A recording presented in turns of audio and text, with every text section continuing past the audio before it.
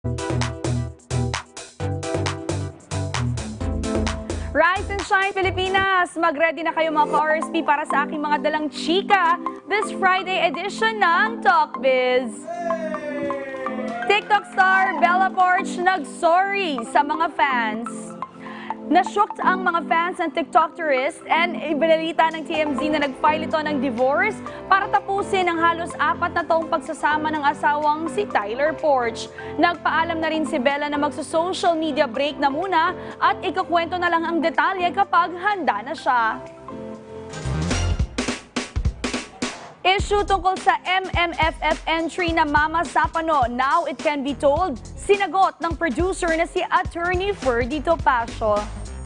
Ayon kasi sa isang post ng isa sa kasama ng pelikula, nag-premiere night na raw ito sa Baguio. Labag kasi ito sa rules ng MMFF na bawal magkaroon ng screening bago ang mismong festival. Depensa naman ni Atty. Topacio, pinanood lamang ito kila Mayor Magalong ng mga pamilya at mga nasawing staff 44 at mga staff ng pelikula.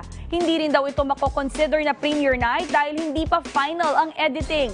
Wala pang playdate at revenue at hindi pa nakakapasok sa entry ng MMFF.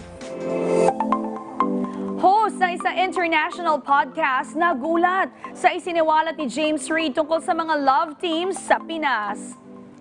Sa podcast ng Fun with Dom, binahagi ni James Reid ang karanasan sa Filipino showbiz.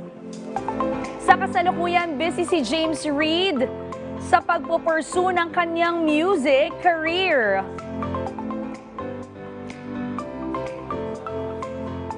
Actors and they put them together and then the audience likes their chemistry. Yeah. So every project you do after that, it's always with that same person. They get 2 actors and they put them together and then the audience likes their chemistry. Yeah. At yan ang aking Friday edition ng Talk Biz. Abangan nyo muli next week for newest, freshest, and hottest showbiz news. Ako po muli inyong Talk Biz Live Queen, Dayan Medina Ilustre, at ito ang Talk Biz.